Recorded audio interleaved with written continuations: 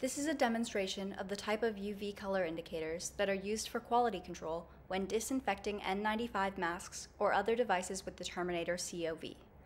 The higher the dose of UV, the more the indicator changes color.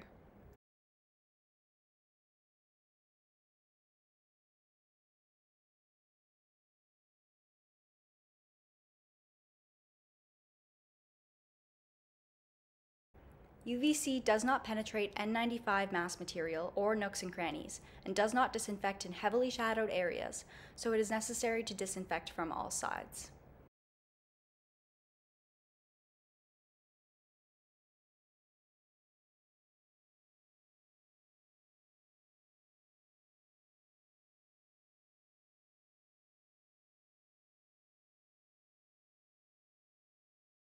As you can see, the indicator beneath the mask remained yellow. That's why it's necessary to develop a controlled process that stretches and positions masks and that disinfects from above and below, front and back, and all sides. Stay tuned.